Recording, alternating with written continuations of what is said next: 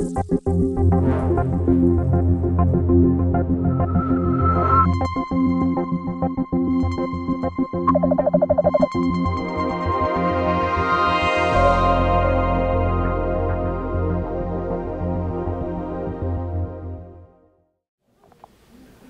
ladies and gentlemen, welcome along to your weekly SETI seminar series. Today we're lucky enough to be joined by Harry Jones, who's come across to us from NASA Ames. Harry's no stranger to SETI, though he worked on the SETI project while it was funded by the federal government, so he knows a lot of people here from his time working with them. He did a master's at Santa Clara University and a PhD in engineering with at Penn State University. No, the University of Pennsylvania. University of Pennsylvania. Excuse me. Being Australian, I have no dog in that fight, so I'll just University of Pennsylvania. And he worked on the Apollo program, working on tracking the returning capsules and as they descended into the ocean. And he has recently been working on constellation, and today he's going to talk to us about a topic that's a little further off into the future, but hopefully something which will be vital to humanity at some stage. So if you'll all join me in welcoming Harry. Thank you very much. My current job is in life support, and I wanted to investigate Starship life support in order to provide an extreme case for the design of life support systems. I do have fond memories of the SETI project.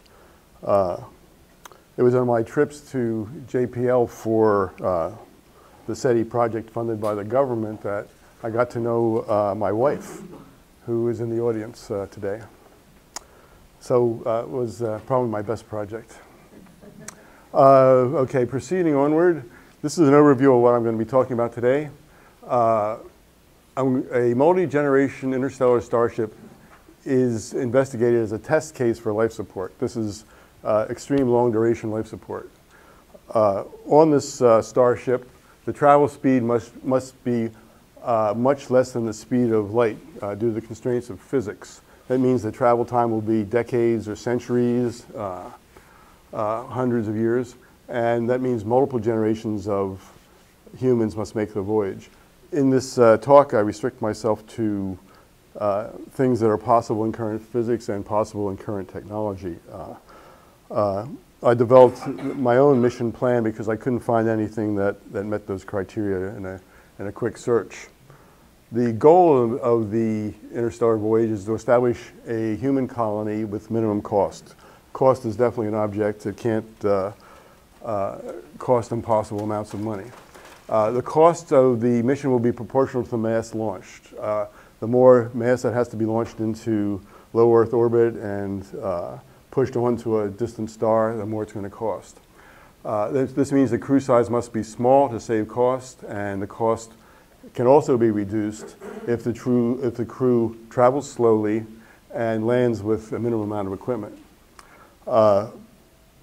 My study concludes that the life support system designed for a Starship will be very similar to the life support system for the space station that's up there right now operating. This is an unusual conclusion. Somebody's adjusting my mic here. Oxygen and water will be recycled in the life support system, and food will be supplied, but it will probably be dehydrated to save mass. The food that's used now is hydrated. Bioregenerative life support, growing the crops hydroponically to provide food, is what's usually considered to be necessary for long missions, but it was not found to be competitive in this study. This is an outline of what the Starship life support talk will mention. I'm going to talk about new planets, how far away they are, the need for nuclear propulsion, and then describe the mission. The more crew members that we send, the more likely the mission is to succeed, but the higher the cost.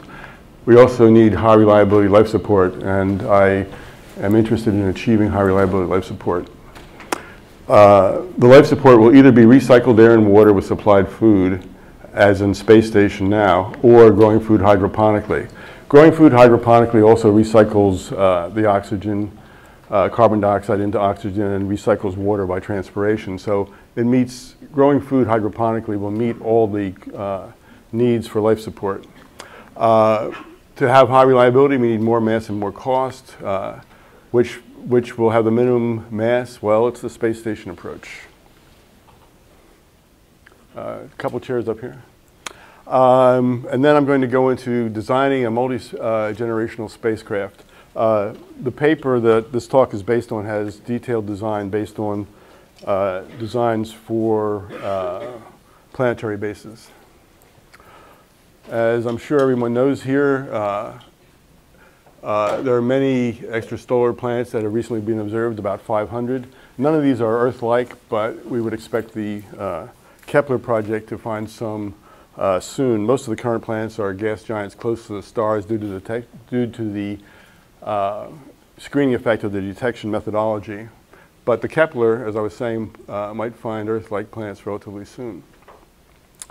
Given the distribution of stars and planets, the earliest human interstellar colonization voyages will probably travel between 4.3 and 16 light years. 4.3 light years being the distance to Alpha Centauri, which is a multiple system, but the stars are widely separated. It's always been believed that stars not in multiple systems would have planets due to the conservation of angular momentum in the dust cloud. Within 16 light years, there are 55 stars, including 31 single stars. So I'm saying, without actually knowing what our target is, it could be approximately 10 light years away. This means we need travel speeds of between 1% and 10% of the speed of light. See, obviously, to go 10 light years at 10% the speed of light takes 100 years. At 1%, it takes 1,000 years. So we need a multi-generation voyage to get to place a human colony on a nearby star. This, I'm not a rocket scientist, but I will talk about the famous rocket equation. The rocket equation determines the final velocity of the spacecraft as equal to the exhaust velocity of the propellant times the natural log of the total mass divided by the vehicle mass. The total mass includes the mass of the vehicle plus a large amount of propellant that's used to push the move the rocket forward. This is both for chemical rockets, the oxygen, hydrogen, or whatever react and also provide mass to push backwards. So here we have E is the rocket exhaust speed, mt is the total mass of the vehicle, plus fuel, nv is the mass of the vehicle itself. This graph shows the final spacecraft velocity v divided by the exhaust velocity over here versus the total mass divided by the vehicle mass. In this little box, we have sort of a feasible region where the spacecraft velocity is 2 or 3 times the exhaust velocity of the propellant. But the mass required is between 8 and 20 times the original mass. So we need large amounts of mass to push the rocket forward. So to get 2 or 3 times the exhaust velocity, we have 8 to 20 times the mass. And the most important and interesting extraneous fact I'm bringing in here is obviously we need an exhaust velocity and a spacecraft velocity that is greater than 1% of the velocity of light if we're going to arrive in less than a millennium. Chemical rockets, the rockets we use now, simply cannot do this. And the rocket, for those of us who don't work with a rocket equation like me, it's quite feasible if you consider the Apollo launch and how large the Saturn rocket was and how small the payload was on top. Okay, nuclear propulsion could work. Perhaps this is sort of a Back to the Future moment here. nuclear rocket propulsion is achievable with current or near technology. The project Orion, Freeman Dyson was involved in that and wrote up the results. It was conducted in the early 60s to develop nuclear pulse propulsion. Well, what is nuclear pulse propulsion? This is an idea of exploding small nuclear bombs behind a rocket to accelerate it by pushing into a pusher plate and moving the rocket forward. It was considered feasible to explode in the order of 1,000 small tactical-sized nuclear bombs behind a rocket to launch it from Earth and into outer space. Amazingly enough, this project was not continued. A fatal blow to it was the Limited Nuclear Test Ban Treaty, which prohibited nuclear explosion in the atmosphere, which certainly would have frowned on doing thousands of them. Okay, but nonetheless, it is considered to be feasible technology. Nuclear pulse propulsion using fission could achieve 3% to 5% the speed of light. If thermonuclear fusion was achieved, we could get up to 10% of the speed of light. Many similar systems have been investigated since then. Robert Zubrin proposed a nuclear saltwater rocket. It had the advantage that it could use smaller vehicles, and it generates continuous, not pulse thrust. And it could reach 3 or 4% of the speed of light. So this is possible technology. It's not going to be developed on Earth. In a future time, it could be developed perhaps in the outer solar system and used for interstellar travel. It's technically feasible, not politically feasible at the current time. So we can get 3% to 10% of the speed of light, and to go our 10 light years we think we have to go, it's 100 years or 333 years. And that's many generations, 4 to 13 generations of human life. So this is a sort of sketch of the mission plan. I'm going to go into more detail. Suppose first that the target planet is 10 light years distance. We have an exhaust speed of 1% of the speed of light, a final velocity of 2% the speed of light. Our total mass is 7.4 times the vehicle mass itself. And we travel, a travel time is 500 years or 20 generations. But here's a problem. We get there, and we're going pretty fast. I knew someone would notice that. So I have the next point here, which is we're not going to stop. If nuclear propulsion is used to decelerate the Starship, then we need another 7.4 times the mass. And oh, by the way, to get that 7.4 times the mass out to the new distant star, we need 7.4 times that mass, or 55 times the total original mass of the little vehicle. So we're not going to stop. This is too much mass. It's very costly. To minimize the mass, I'm assuming that most of the spacecraft will travel onward. It's used to support the crew for hundreds of years, but it's not material that's needed on the new planet. I'm assuming that only small descent vehicles detach from the interstellar spacecraft and land on the new planet. These will be vehicles something like Apollo capsules. I was going to say Apollo and Orion capsules as envisioned by the new Constellation program, but I took that out. We have to be current in our charts. So the abandoned interstellar spacecraft continues past the new planet. There are going to be more, I have much more details about this, but that's roughly how it's going to work. Do I go backwards? Okay, the number of crew members. So how many people do we need to send to colonize a new planet? The more we have, the more the probability of colonizing success increases.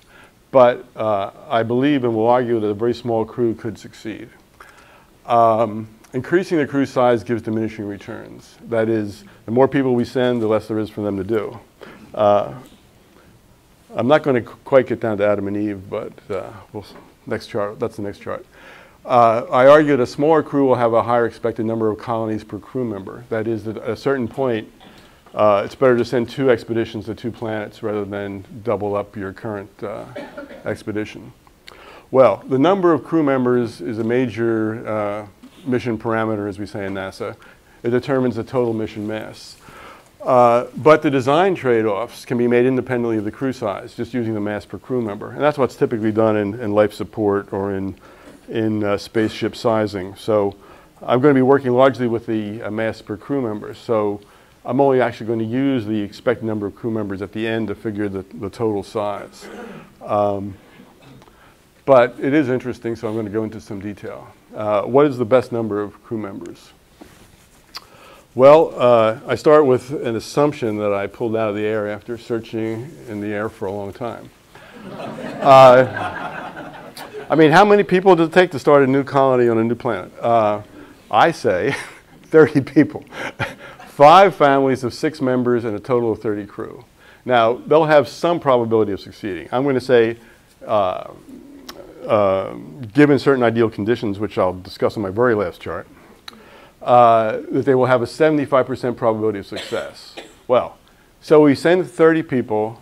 We have reason to hope or believe that they have a 75% chance of success. Well, then if we send 60, they'll have nearly 100% probability of success. And I think that's fairly obvious if you think about it.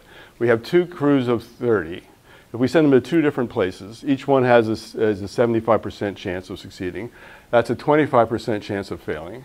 The chance that both working independently fail would only be 1/16, 6%. So there's about a 94% chance of success if we send 2 crews instead of just 1, if one has a 75% chance of succeeding.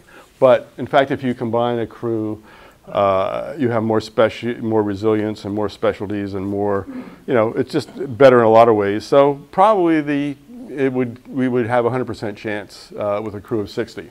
Again, still assuming that a crew of 30 gets you 75% chance of succeeding.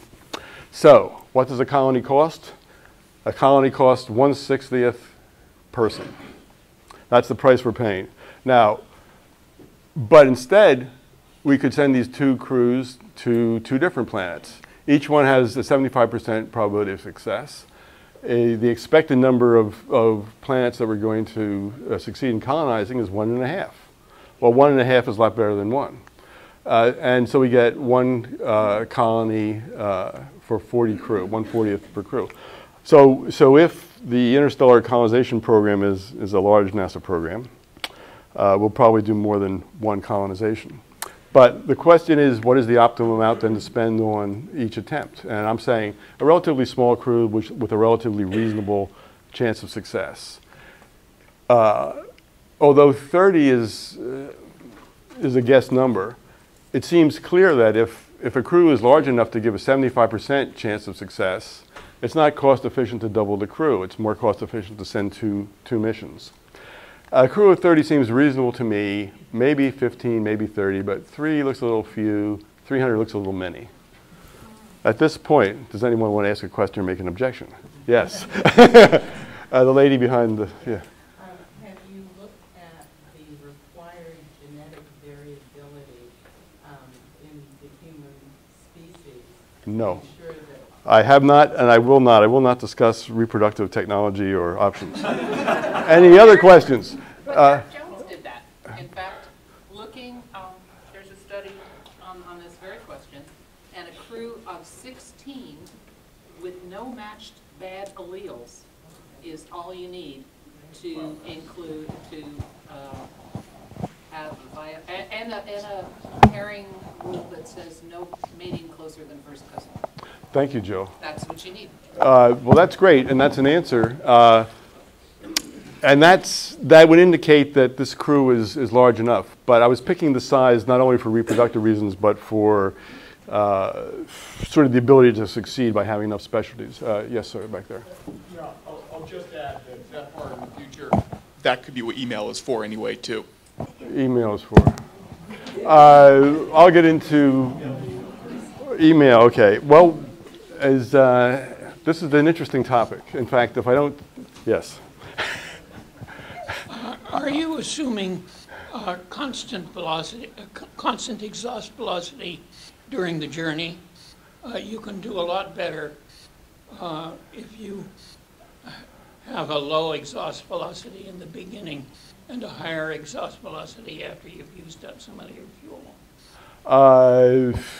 I did not look at that carefully. I assumed something like the minimum energy home in orbit kind of thing, where you give a big push at front and then coast. Don't forget it's 500 years, so what's long and short, what's short is really long.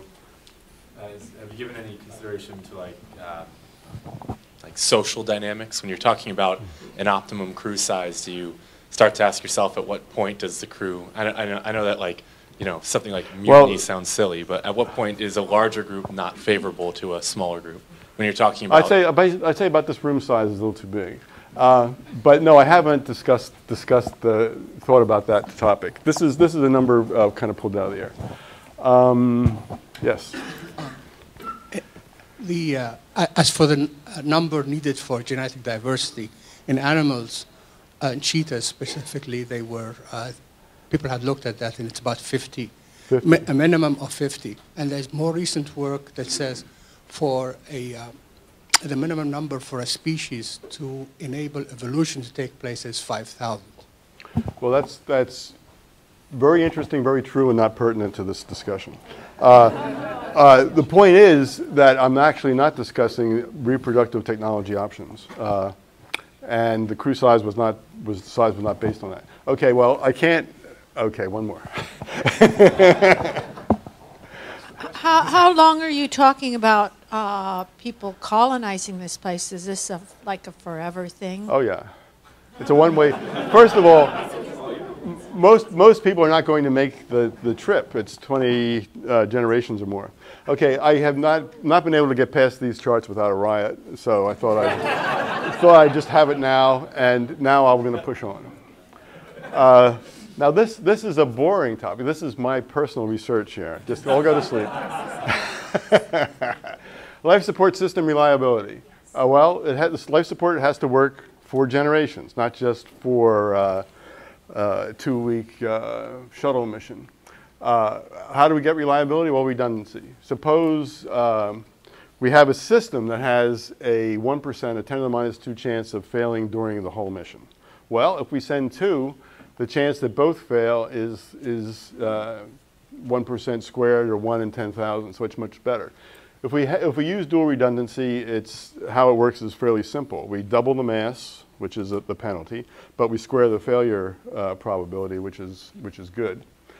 But if you provide selected spare parts, it's much more mass efficient than providing whole systems. In fact, if you take a system, break it apart, look at all the mass and all the reliabilities of all the components, and provide spares where you're needed to increase the overall reliability while keeping the mass down, it turns out pragmatically that very high reliability can be achieved with a spares mass equal to the original mass. So we can double the mass and get essentially a very low failure probability. Now, this is not an as-built failure probability. It requires maintenance. That is, things fail and things are repaired.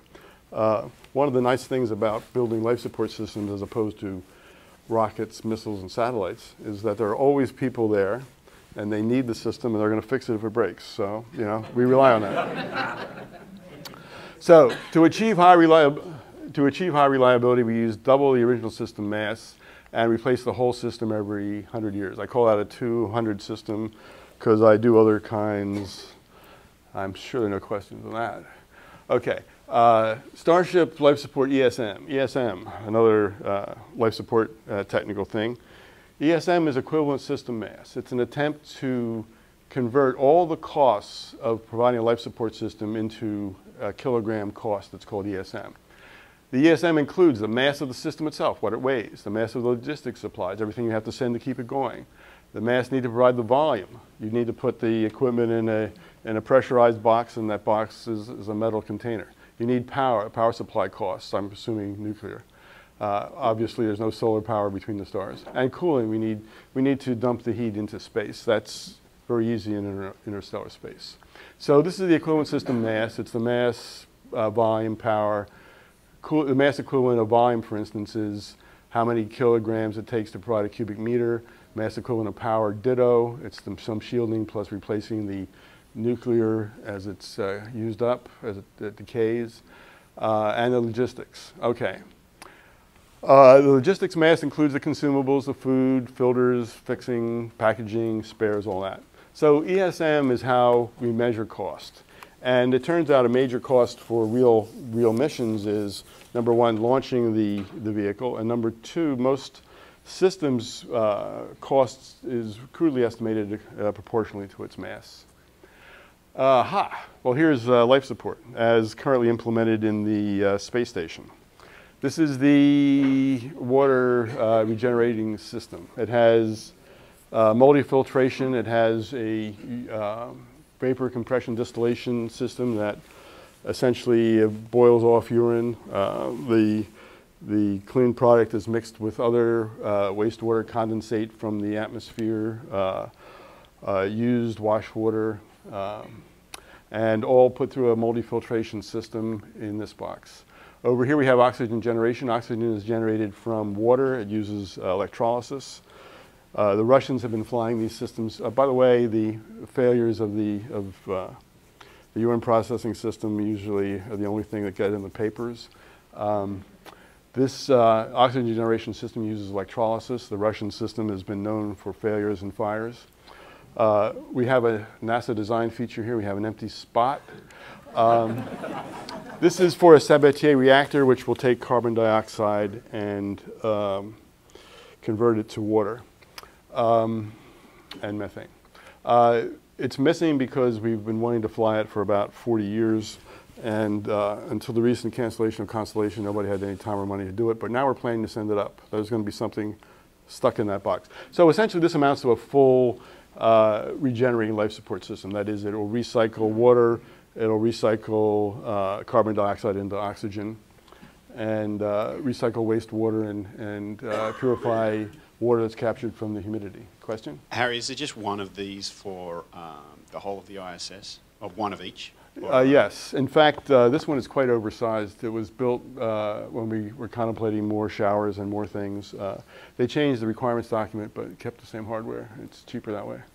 How big are those? Those are space station racks. They stand about as tall as I am, a little wider.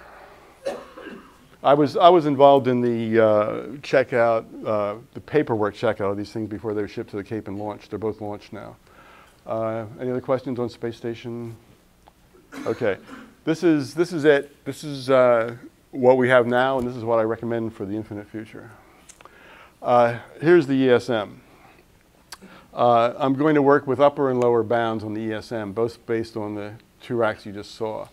As I mentioned, they recycle water and carbon dioxide. The food can be either hydrated or dehydrated. I come up with an upper bound on the ESM using the whole mass of the current racks and using hydrated food. That's about 2,000 kilograms for each crew member to start, and another 2,000 for each crew member every year. And the food cost, it's about a kilogram a day. It dominates the mass cost over a long time. And then if I just assume we can repackage the subsystems, and if we go to dehydrated food, the fixed mass is cut in half, and the daily mass is cut in the third, about 600 kilograms per day. So these are the upper and lower bounds of what it would cost to use a space station system. And the supplies and food dominate the mass cost for the lower bound system. Okay, the other system that has been long considered was developed in Ames, was what we called a cell system, a closed ecological life support system. It's a plant growing system based on hydroponics. Well, plants are good. Plants can take the carbon dioxide we breathe out and the water and produce oxygen and food, which people consume with oxygen and produce carbon dioxide and water, and around it goes. This is how the Earth works. This is how a closed life support system works. Also, wastewater is transpired directly without chemical change through the leaves of the plants and can be captured. So essentially we can provide life support using a biological system. These are chambers at Kennedy Space Center. We also have had them out at Ames. Here we see lettuce. Here we see wheat. This is a somewhat inefficient system in that we have lights, high-pressure sodium lights driven from nuclear solar power, water circulating underneath with chemical nutrients added, a sort of little chemist mix of the trace elements. And this is the equivalent system mass of the biological life support system, both an upper and a lower bound. A biological life support system providing nearly all the food has an ESM of 20,000 kilograms per crew member. This is like 10 times as much as the physical chemical system, and about 700 kilograms of logistics per year per crew member. And it includes a growth chamber and a composter. The composter is needed because half the production of the plant chamber is inedible, and we need to take the compost, burn it, or decompose it with oxygen to create the CO2 for the plants to grow the next batch, so it has to recycle. So I worked out some years back an optimum system where we grew only 86% of the calories because it's very difficult to grow fats and oils. Beans and such are less productive plants, and so the rest was supplied as oil and fat. And these numbers are taken from a standard document that has been used to advocate this program for some years. So I felt that they were conservative numbers. People who look at the numbers have protested at this point. This is usually where I get into other deep trouble. That these numbers can be improved. Well, maybe not. A better system providing only half the food requires half the fixed mass and about 2/3 of the logistics. And this growing half the food provides the needed oxygen and water recycling for the crew. Well, why is that? Well, you take the crops, you take the edible part, you eat the edible part, you throw away the composted, the inedible part, you don't bother to compost it, and you take resupplied food, dehydrated food that is also provided, and consume that. So you save a little bit of equipment and can chunk along. So this is probably the most cost-effective way to use biological life support. Okay, and this is the comparison over a period of 800 years. This is the ESM per crew member. The thin blue line here, this is the ISS lower bound physical chemical system with dehydrated food. It has the lowest ESM out to about 400 years. That's the ISS system. The ISS upper bound with hydrated food shoots up very rapidly. It has the very, after a few decades, it has the highest mass. Now, this dotted red line is the 50% food growing system. And after about 400 years, it has slightly less mass, but it's approximately competitive. If you grow all the food, it's always has higher mass than growing half the food. So basically, this shows that for the areas we expect the durations we expect to have, using a physical chemical system, such as on the space station, but using it with dehydrated food has the lowest mass.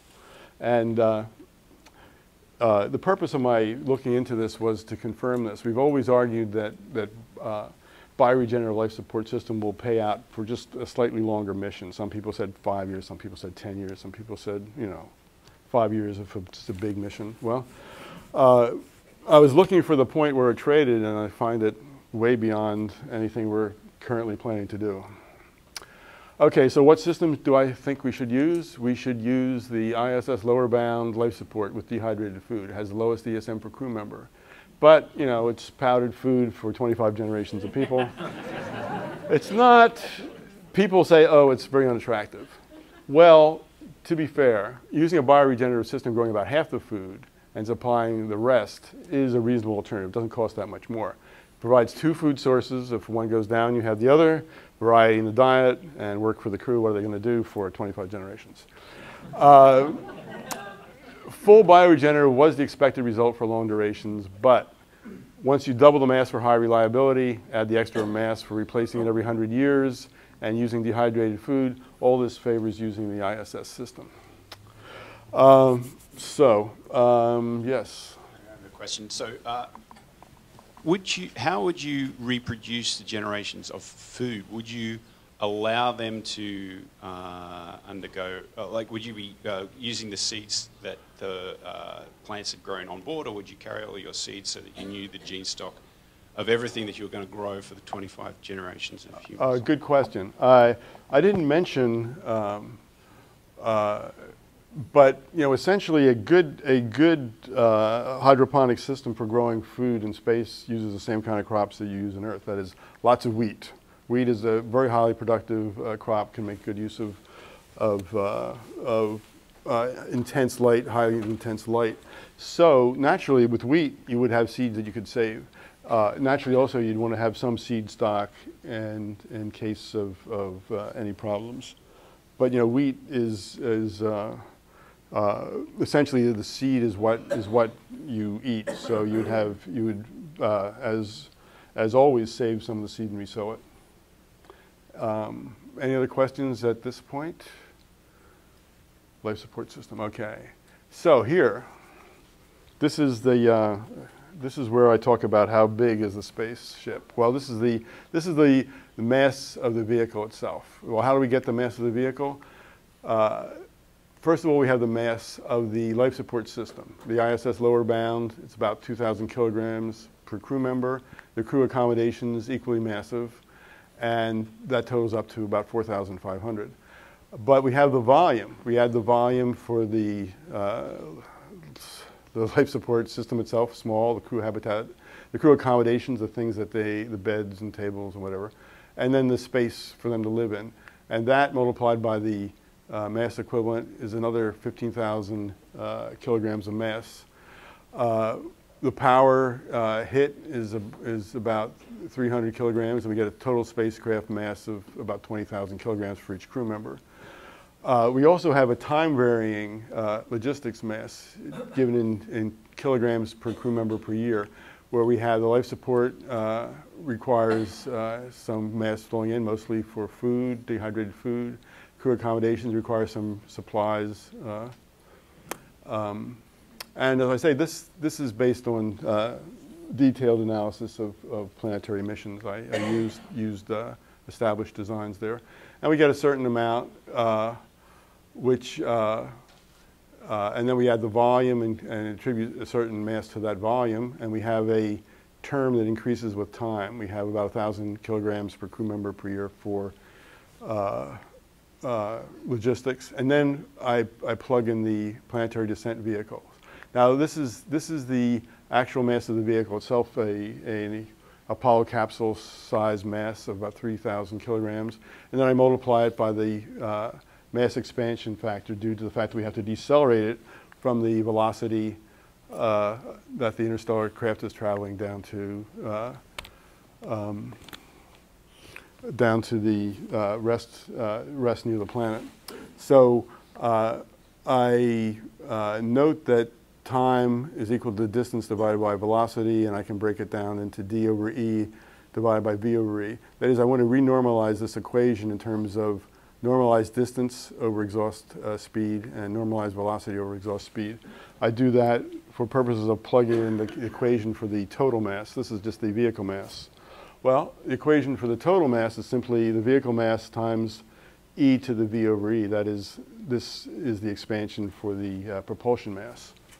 So the total mass is e to the exponent of v over e times the total mass expression from the previous page, with this d over v inserted for the time factor, and we have a multiplied exponent v over e. It appears to the second power. So I plot it out. This is the total mass versus distance and versus velocity. The total mass increases along this axis here up to 3 million kilograms. The mass is strictly increasing as you increase distance. That is, the further you want to go, the more mass it requires. But if you look at the velocity, there's a slight dip in the velocity. That is, velocities around 1, there's a minimum mass. So you can simply, feasible emissions are anywhere on this chart. If you assume that the distance is 10 light years and assume the exhaust velocity is 5% of the velocity of light, then we have a minimum total mass of 709,000 kilograms per crew member. And that's at the spacecraft velocity is 90% of the exhaust velocity.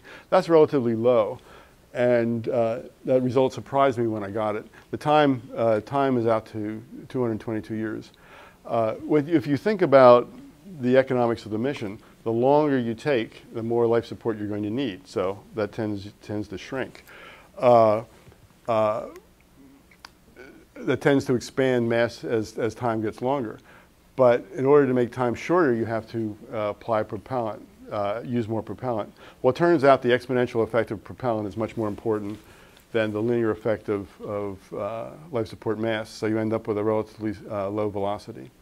So that is there's the mission right there at relatively slow speeds compared to exhaust velocity.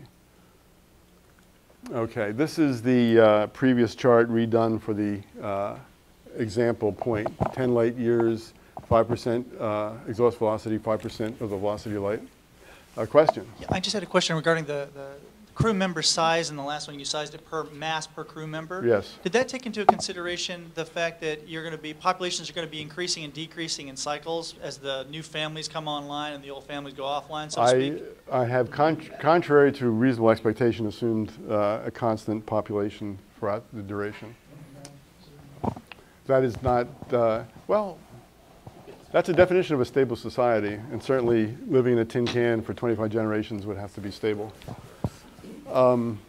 Another question?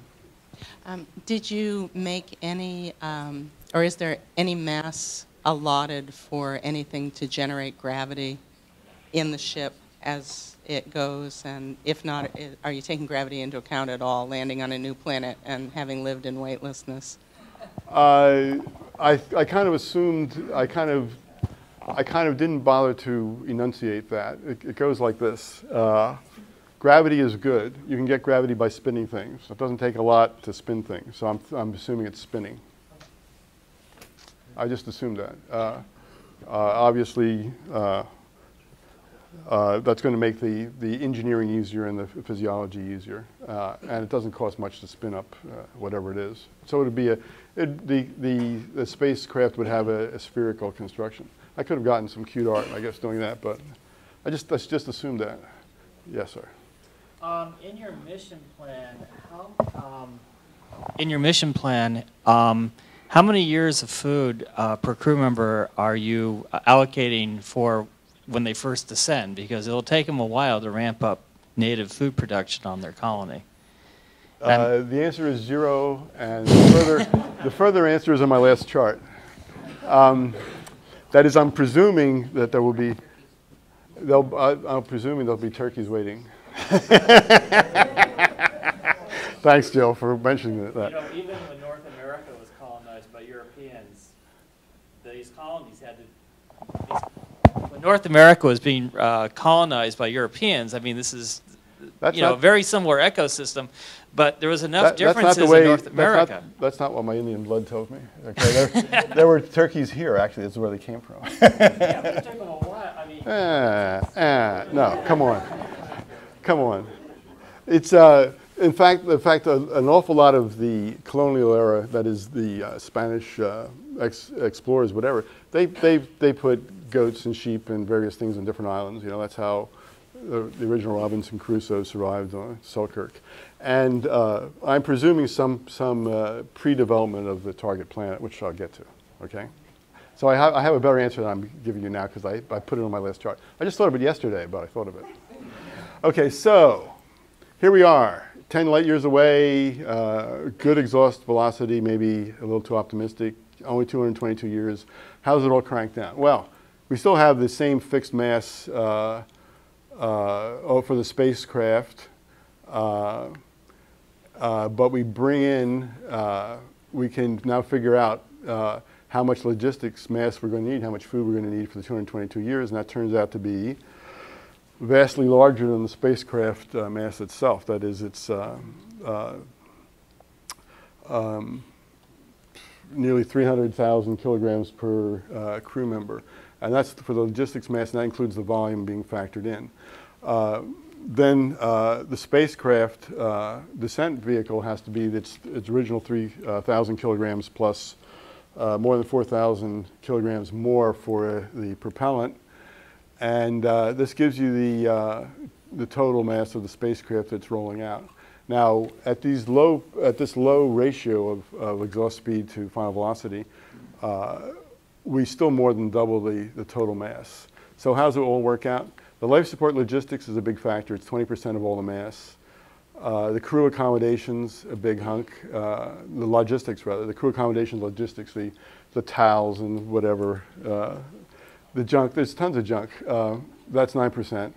The storage space for it is another 8%. So in total, you should really figure the logistics at 15%. So, but that includes the food as well as the accommodations. The spacecraft itself is only 3%. The planetary descent vehicle, 1%. I made it too small. We can afford something bigger than an Apollo descent thing. Maybe we can put in a little food, a few turkeys, a few tools. You know, they won't have to use rocks and sticks. But nonetheless, propulsion is 59%. So life support, basically, I just have like 5 conclusion slides, which I will take questions on. Okay. I conclude physical chemical life support with dehydrated food requires less mass than growing food using current technology. It turns out, I wondered why this was, so I worked out the numbers. If you reduce the nuclear energy and compare it to the food calories, you take 1 million times more energy at the nuclear end than you get out in the food end. So that's if you just take the food, you're bypassing 1,000,000 to 1 inefficiency. On the other hand, growing food has a great potential for mass reduction. Anything that's 1,000,000 to 1 inefficient could be improved. And dehydrated food is not going to get any smaller. Okay. A half food growing, half dehydrated food system is attractive. It has fresh food, useful work. Whenever I present my slides that are negative on bioregenerative life support, everybody says, "Oh, but we can do better. We can do better. We can do 50% better." Well, in that case, it would make it competitive. Okay, it should be better than competitive. I argue here that food growing efforts for space must find significant mass reductions and major increases in efficiency, perhaps using unrelated basic research. We've spent decades, I have grown wheat myself in a chamber, and tens of millions of dollars around the world, including flight experiments, on this not so promising technology. This is usually where I get lynched and I can't go any further. But in fact, work right now, for instance, in artificial photosynthesis producing fuel from light does have the promise of bypassing some of this and being some new basic research that could change the whole equation. Life support doesn't cost much for brief missions. It dominates long missions, and the logistics mass becomes a major cost for things like 10-year space station, 10-year moon base, or more than that. Physical chemical life support with dehydrated food is the least expensive for anything we're thinking about now. We're thinking about a flexible path, maybe going to Mars, and whatever, even far beyond that, outer solar system. Bioregenerative does not beat it. So we need to do our research now on high reliability systems and improving dehydrated food. And if we do any research in growing food in space, it should focus on breakthroughs.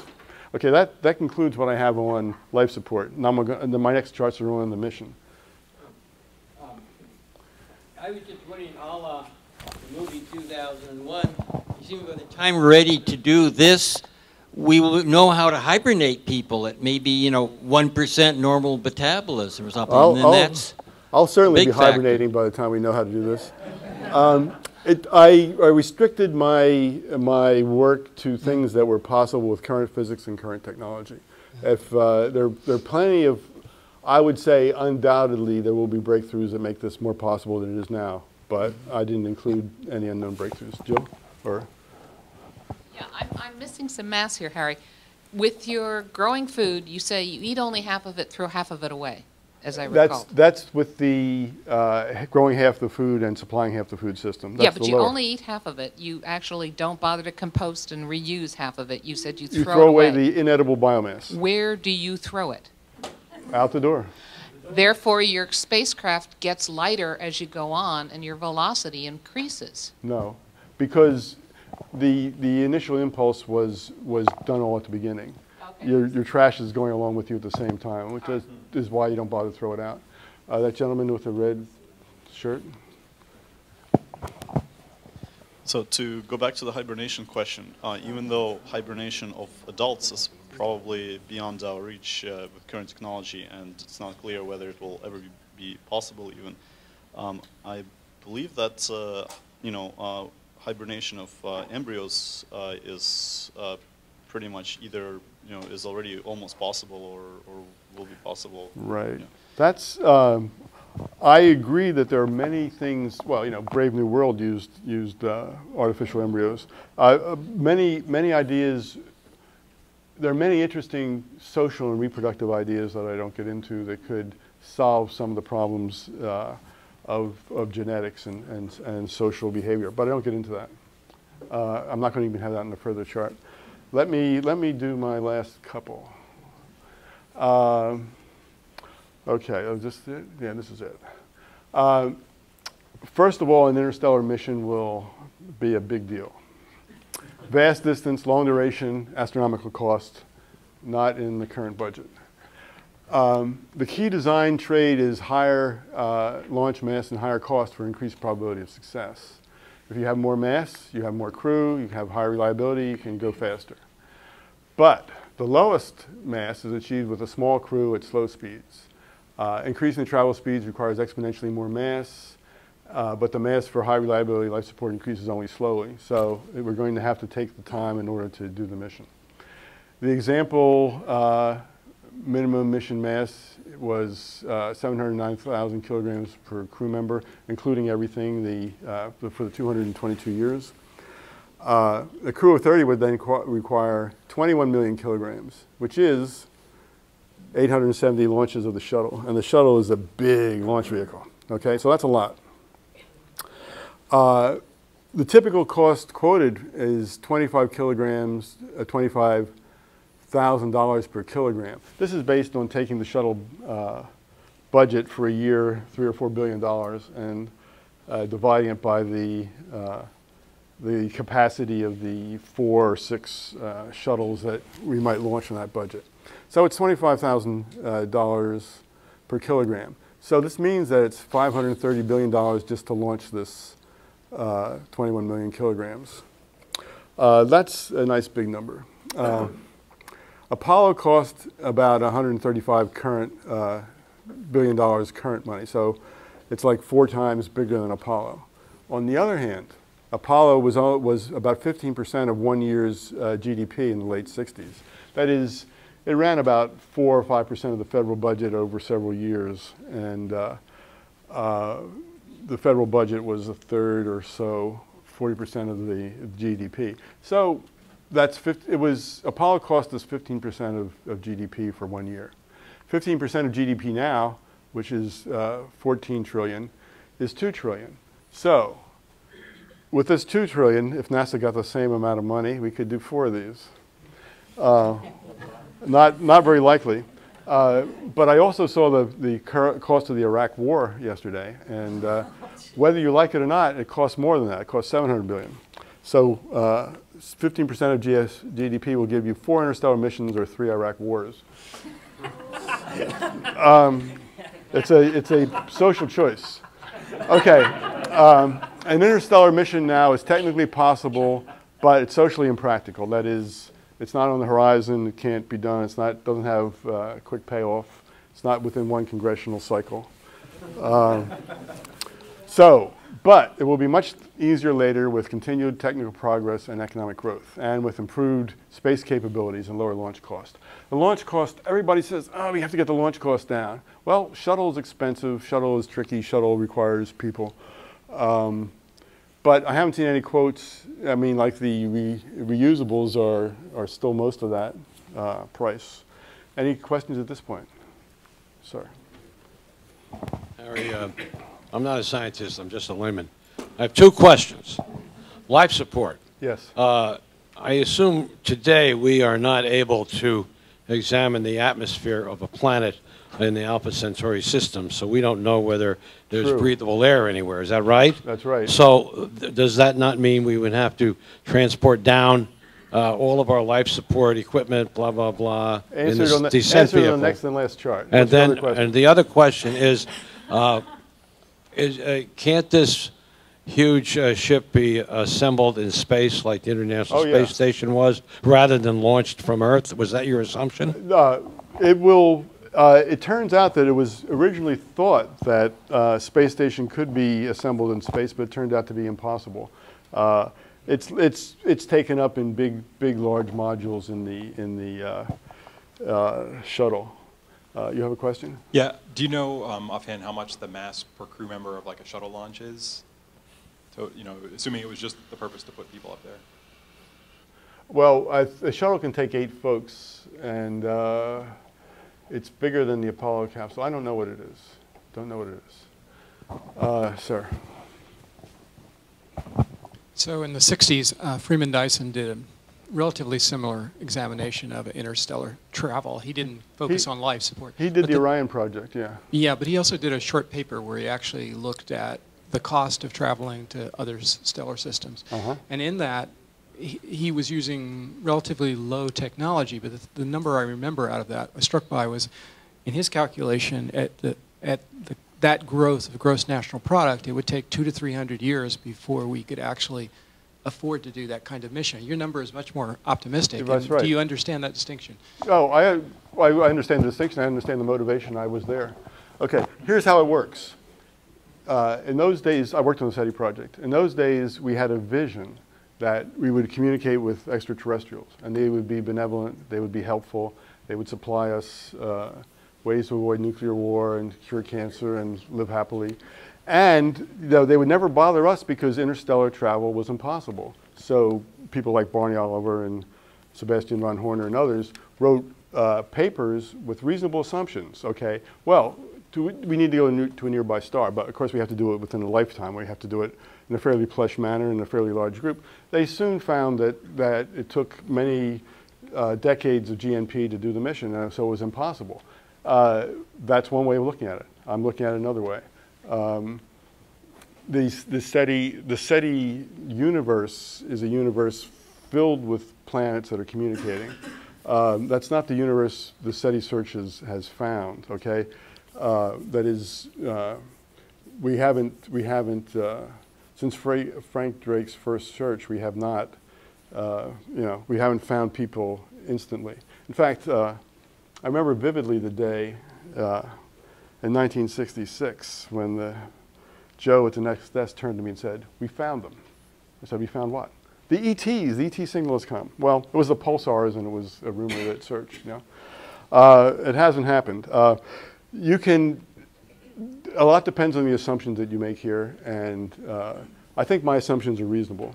But it's a very minimal mission. We're parachuting people in with minimal. It's a minimal mission. It's no return. That's another assumption you can make. Jill. So you're going to do a long, slow mission, right? Yes. But you put these folks in a time capsule. Their technology is unchanging over centuries, even though the communication speed is less than 10 years. Yes. And so the information could travel to them that would allow them to take advantage of advanced technologies. Yes. And as you said, what the heck are they going to be doing for 25 generations? Why aren't they reinventing their life support system with greater efficiencies and that sort of thing? That's a good idea. Time for my last chart. As I was thinking about this talk, which I had given before in a more life support oriented forum. What am I assuming? What happens before and what happens after the interstellar mission? Well, before the interstellar colonizing mission, number one, suitable planets have to be observed. Bill Baruch took 30 years to get his Kepler project funded, and we should be able to find where in the cosmos, somewhere in the galaxy, where nearby are some suitable planets. Next step, robot exploration, just as we do in the solar system. It can be much smaller, much faster than the interstellar ship with people, and then we can select where we want to go. It's obviously the robot probes can do sensors and mapping and send back information. Next, we could send forward to this planet, again in a smaller, faster probe, microbes that can do terraforming. We can do engineered plants and animals. Now, I'm presuming we will find an oxygen atmosphere or be able to create an oxygen atmosphere. And so we could create an Eden that waits for the colonists. This simply means that any people that land there would have a good chance of surviving. Of course, that would be a primitive survival. Go ahead. So after the evolution of oxygenic photosynthesis on Earth, it took at least 300 million years to get 1% of oxygen in the atmosphere. I think that to say that you could terraform on a scale of, hundreds of human lifetimes is unlikely if you did not have a oxygen-rich atmosphere. Well, breathable oxygen's only been on Earth for about the last 300 million years. Okay. That's a good point, but don't forget two things were happening. One is oxygen was building up, but the other is microbes were evolving to produce it. No? You think all the microbes existed from day one? Yeah? Sorry. Okay. If we don't find something with an oxygen atmosphere, then obviously we have a much longer, possibly impossible terraforming project. That was your point, right? Okay. But what if we succeed? What happens afterwards? If successful, ultimately we could produce another Earth. As Jill just pointed out, we would be maintaining radio communication throughout the voyage and after the landing. That would be relatively easy to do, and we could do technology transfer. After a while, after the population buildup, we'd be increasing the scale of the interconnected human domain. It seems true that the larger society is, the larger group of people that are interconnected and part of the same economy and the same science and same technology, the more specialization there is, the more advancements there are, and this could ultimately boost the scale of progress. We'd also gain space for alternate social and ecological experiments and reduce human vulnerability to ecological or astronomical disasters. We don't have to worry about the one asteroid, we need at least two. This will be a 1,000-year project. What would make it happen? How? It's certainly not in today's budget. What kind of society, what kind of government, what kind of world would do such a thing? Well, I don't know. Anything that, if I have no more questions, I'm done.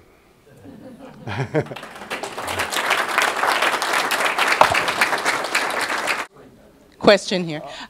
Does the mass that you've budgeted for the actual spacecraft take into consideration shielding from expected radiation in space and expected small or even microscopic impacts to the ship? No, but the spacecraft itself is so small that you could easily include some of that, Okay. Okay, you again. Could you go over again how you determine the optimal cruising speed, which is equivalently the time to travel to a star to try to optimize cost, and how does the cost of the mission depend on the distance to the star? That was in that last little thingy I showed you.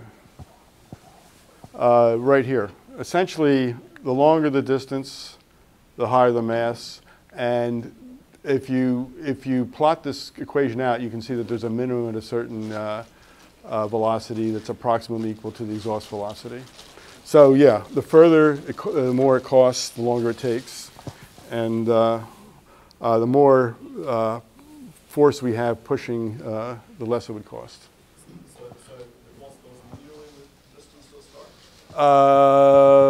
This is, D is in this equation, bingy right there. In other words, what happens is, I would say yes, given other factors being fixed. You. Were you generating power with an RTG or with a reactor? Reactor, SP100 thingy or whatever. Just say, combine my question about hibernation with Jill Tarter's comment about radio or TV communication. Is one of the things that could be communicated during the centuries of the voyage is how to hibernate people. And now it would take an act of faith to set off, assuming you would learn how to hibernate en route, but you know, some people might have that faith. There are lots of things that go over the radio and lots of things that don't, you know. Information travels, information is cheap, but you know, hardware or chemicals or drugs or apparatus would have to be developed and might be difficult. A comment, which is to say your multi-generation Starship, you're essentially launching an island into space. Okay. And observing your stricture on reproductive technology, on islands there are certain evolutionary trends you see. Species get bigger or smaller. They also get tamer. And I'm contemplating the possibility that we could arrive on our new planet, our new Eden, with a tame, guileless, innocent, naive, friendly attitude that might not do us much good. That's very interesting. Well, definitely attitude depends a lot on the social environment, and this will be a very protected environment. Also, but I don't want to get into genetics, but there are ways to prevent genetic drift. And there have been science fiction stories that argue that perhaps little people would be the best people on such an expedition. It's all somewhat socially incorrect to talk about all this. You. Sorry, I'll just come back on terraforming now. I've not got a mouthful of cookies, which is that. Sorry. My bad. It's the basic metabolism that the organelles that are in vascular plants now are basically the same organelles which evolved 2.5 or 3 billion years ago. And if you want to get oxygen in the atmosphere at 20%, it's not just creating that number of moles of oxygen. You've got to fight the planetary geochemistry. And that's why it took 300 million years before you'd even get up to 1% oxygen, and then another 2 billion years before you could get up to above 10% oxygen. You've got a lot of mass to fight. The geology of the planet is going to weigh 10 to the 21 kilograms. So saying you could geoengineer an oxygen-rich atmosphere on a human time scale, if it does not exist already, is simply unfeasible. I agree. I agreed the first time. However, we should point out that it won't take long for us to be looking into exoplanetary atmospheres and detecting ozone very easily and inferring the presence of oxygen. It'll definitely be. We could pick our worlds pretty well. It'll be definitely hard to detect atmospheres remotely, but I'm envisioning probes being sent and locally examining. But your dehydrated food is supposed to last the entire trip. You're packing all of it to begin with? Yes. Well, we're finding out that in the space food that we're packaging for the space shuttle and for the space station, within 3 months you're already losing nutrient value up to about 30%. Not mineral value, but the vitamins and the stuff that's organic that you need to live. Do you have a reference where I can find that written? Oh, gee. Not at the moment. I was reading something in the Ames newsletter, I think it was. Well, whenever I do this, I run into trouble both from the plant people and the food people. I have plenty of cans on my shelf that are older than 3 months. Well, it won't kill you. It just won't be nutritionally rich enough for you to survive. Well... you can for 18 months, but that's what the shelf life is. Well, I'm thinking, well, yes. Well, we have some time to work on it. They're probably. Don't forget, we have the access to deep space, cold and vacuum. We can. It's the organics. Well, what's causing the loss of nutrient? Is that that happens even if you freeze it. The nutrients will die off no matter what. We'll try one more question and then we'll allow you to approach the speaker. Oh, no, not that. Go ahead. Not contemplating or discussing reproductive technologies It's the same thing as contemplating Catholicism without sin. I just didn't want to make any NASA statements on what might be good ideas. So, Harry, we'd like to present you with a small memento of your talk today here. Okay. And if you'll thank me in, join me in thanking Harry for his great talk. Thank you very much. Thanks, a pleasure. Now you